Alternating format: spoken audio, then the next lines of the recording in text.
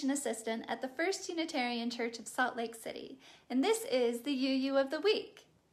Last week, America marked the 100th anniversary of the 19th Amendment being ratified. After decades of fighting, the 19th Amendment finally gave women the right to vote in America in the year 1920. There are a multitude of Unitarian women who were also suffragists, so it's incredibly hard to pick just one. I tried. To clarify, the women who fought for suffrage, or the right to vote, called themselves suffragists. The familiar term suffragette was actually used by their critics to minimize or make fun of their efforts. These are women who collectively organized and protested for 72 years, beginning with the Seneca Falls Convention in 1848. They were publicly shamed and sometimes physically attacked. They were sent to jail for protesting or for trying to vote. These women deserve the utmost respect, and I think the best way to show it is to vote. Never miss an opportunity once it's your turn. But back to our story. Famous UU women like Susan B. Anthony, Lucy Stone, Harriet Stanton Blatch all did their part to win the right to vote for women. But today I'm going to talk about Carrie Chapman Catt. She became involved in the second wave of the suffrage movement starting in about 1880 and was instrumental in helping the constitutional amendment pass and later get ratified or approved by the states in 1920.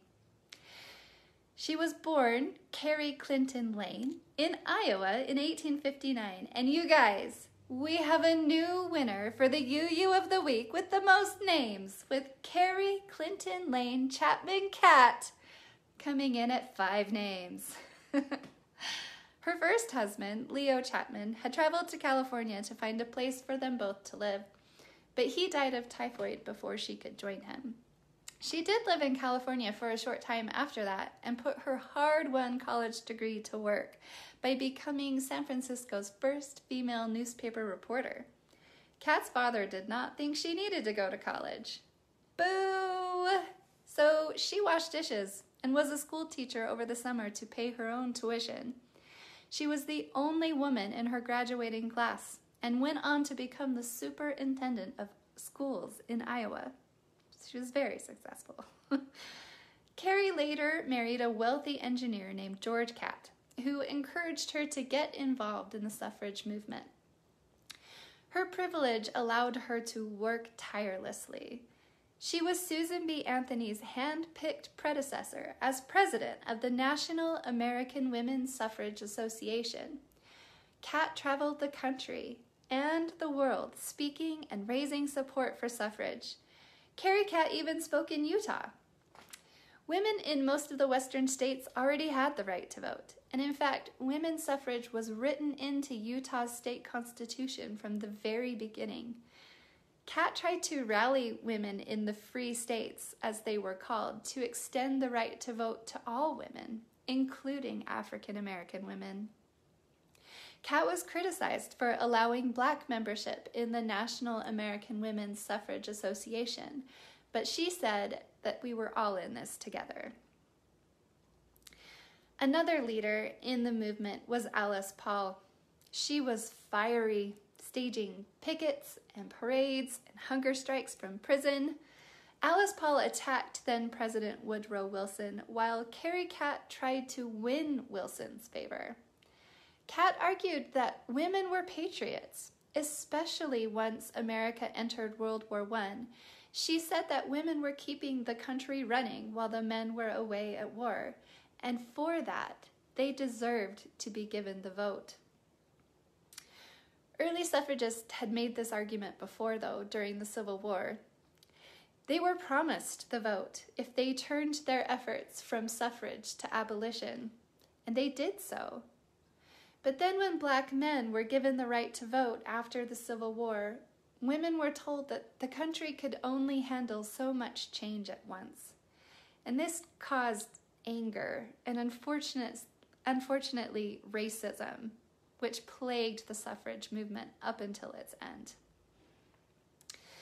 So Alice Paul did not trust the system that had betrayed women time and time again with one failed referendum in the states after another, while Carrie Catt worked within the political system. She devised what she called the winning plan. Carrie Catt believed that a federal amendment was the best chance women had.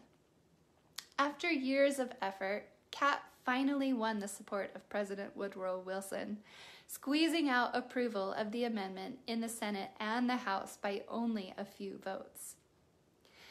Then the amendment needed to be approved or ratified by a majority of 36 states, and Carrie Catt's years of forming agreements with the states finally paid off. The 19th Amendment was approved on August 26, 1920. Just 6 months before that happened, Carrie Catt founded the League of Women Voters, which to this day still works to expand voting rights and fights voter suppression. Now, Carrie Catt's political achievements were so many and varied that it was hard to find much information about her faith, but she was a Unitarian. Her friends and mentors were Unitarians. Women in History Ohio noted that fellow Unitarian Charles Darwin's Origin of the Species was very influential to her.